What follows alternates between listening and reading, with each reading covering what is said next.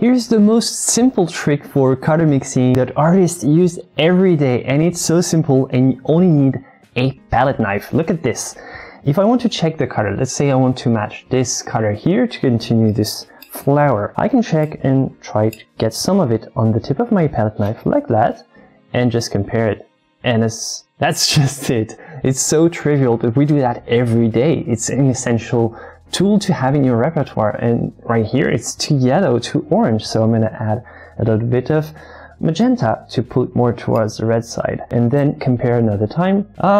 It's good, but it's too much on the magenta. It needs to be a little bit more dull, a little bit less chromatic, so I'm adding a burnt umber, a touch of burnt umber, a touch of purple red, and yeah, it's matching the shadow side. So now I can add more of this, and bam, the perfect match. And that's it. It's really that simple, but it can definitely change how you see colors and how you mix.